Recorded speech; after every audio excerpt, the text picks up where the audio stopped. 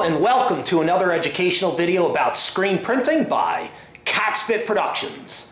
Thanks a lot for clicking on my video today. I really appreciate your time and attention very much. So if you enjoy my videos, please take the time to subscribe to my YouTube channel today. You do have to set up a YouTube account and have an email address and such, but it's worth it because your subscribing to my YouTube channel helps the continued production of these free videos right here on YouTube, free 24/7 all year long. So subscribe right now. Okay, so today is just a really quick tips video. I want to answer the question that I get quite frequently. It's a very simple question.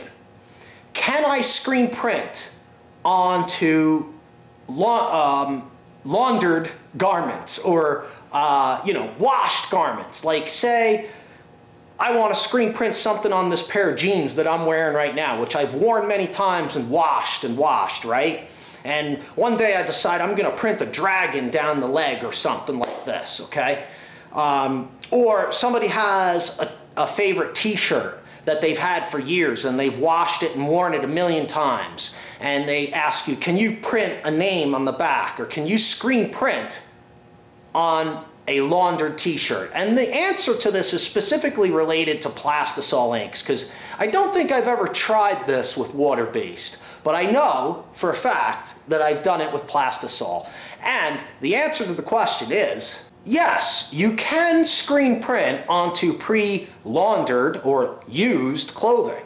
The problem is that you're never sure of two things. There's two things to be concerned about when you print on clothing that has been worn and washed many times before you get to print on it. And the first thing is that Plastisol ink will sometimes have trouble bonding to fabric that has been laundered. And the reason why is because that most of the laundry detergents that you use today are designed to leave a residual coating of anti-staining chemicals on the fabric. I believe in the chemical industry for laundry detergents, they actually call them axions, which is, axion is a subatomic particle, I believe. But the laundry chemical industry took the term axion and applied it to laundry detergent. And there are these chemicals or molecules or whatever of the soap that will bond to the fabric and prevent further staining. Okay, so it means that they help prevent stains in the future. So sometimes Plastisol ink can have difficulty bonding to fabric that has been laundered with laundry detergents. If it was rinsed with water, that's different. But if it's laundered with laundry detergents, that could be an issue, and you would really want to do some testing to be sure. But, obviously in that case, it might be a one-off scenario, so you might not be able to test.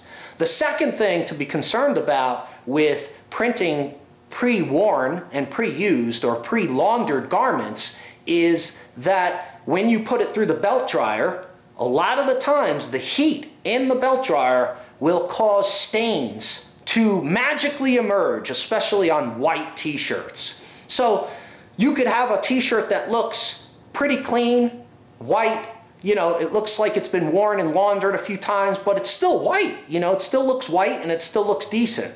As soon as you put it through the oven, different stains might appear in different places. It's possible, it doesn't always happen, but it's possible that it can happen, that the heat will actually, for some reason, all of a sudden, the infrared heat, I don't know what it is because it's not like it happens in your laundry dryer, right? Maybe it's the temperature, the high excessive heat that Plastisol ink needs. 330 degrees Fahrenheit, it's got to be higher than your laundry dryer, right?